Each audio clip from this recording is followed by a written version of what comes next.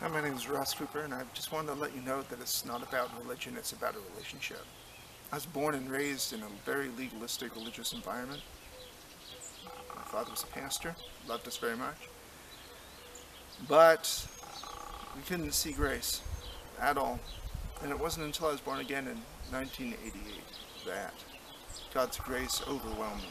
I realized that He had exchanged His righteousness and clothed me in it, and took my sins and cast them as far as the east is from the west. If only I accepted His gift.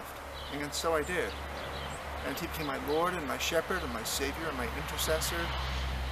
And the work He started in me, He will bring to completion. And He can do the same for you.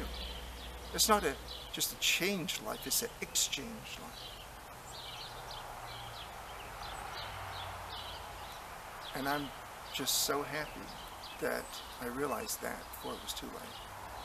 You can too.